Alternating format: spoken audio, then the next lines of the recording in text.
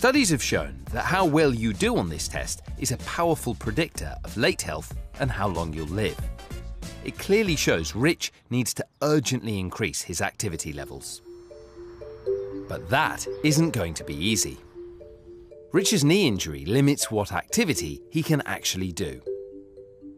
And he has a desk job, which means he spends all day sitting down.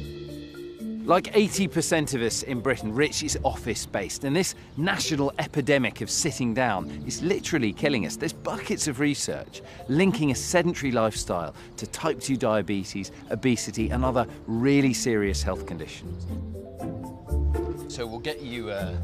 I have an idea for a lifestyle change that will decrease Rich's amount of time sitting and increase his activity levels at the same time, and it shouldn't aggravate his bad knee.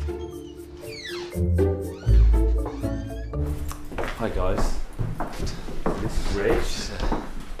Now Rich, what do you notice about this office?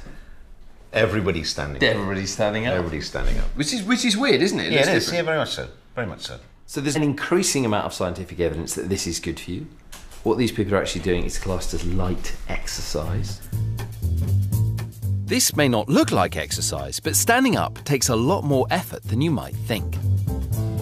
If you want to stay young, sitting less and standing more is one of the easiest things you can do.